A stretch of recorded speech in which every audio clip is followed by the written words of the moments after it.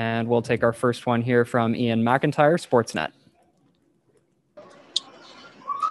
Hi, Tyler. How would, under the circumstances, how would you assess that performance by your club? I thought we played a good hockey game. I mean, it ends in a shootout, could have gone either way. 1-1 game. I thought it was a gutsy effort by a group tonight. I thought we came out with a good start, and they're a good team over there. They're and where they are in the standings, says a lot about what they've done this year. And I thought we went into the game prepared and handled it well, and it just didn't go our way in the shootout. What did you think of Spencer Martin's first NHL game in nearly 5 years?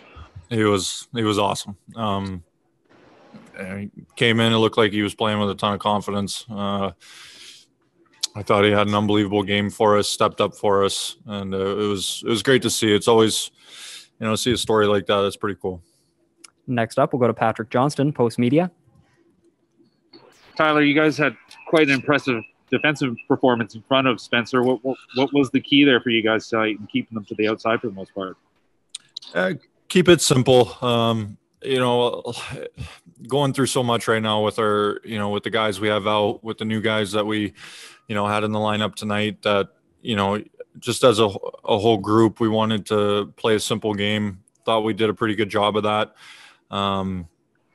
With Marty, stepping up the way he did, I thought as a group, we had a good game. And even with only, 50% capacity, did you feel the crowd energy out there?